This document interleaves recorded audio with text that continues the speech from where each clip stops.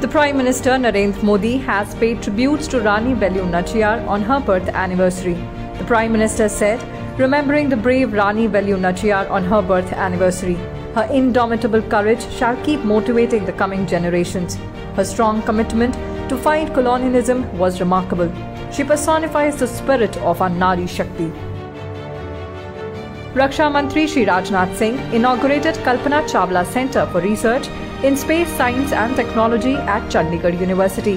He also launched a scholarship scheme worth ₹10 crore for the wards of defence personnel of the three services.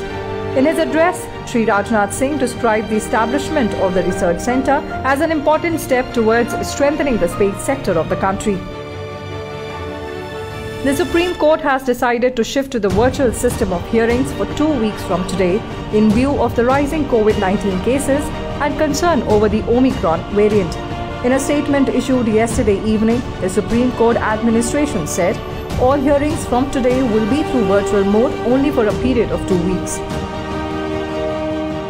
In order to ensure mineral security of the nation and to attain self-reliance in the area of critical and strategic minerals, the Ministry of Mines has created a joint venture company, namely Khanij Videsh India Limited, with participating interest of National Aluminium Company Limited, Hindustan Copper Limited and Mineral Exploration Corporation Limited. This initiative, aimed at giving further fillip to Atmanirbhar Bharat, will cater to the requirements of crucial sectors such as e-mobility, renewable energy, medicine, aerospace, aviation, etc.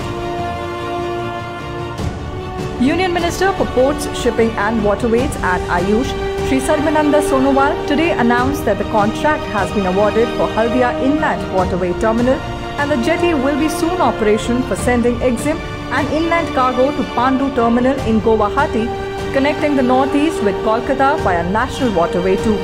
This will provide an alternative to the Chicken Neck route for easy and cost-effective movement of cargo to and from northeast to the foreign countries and other states of India.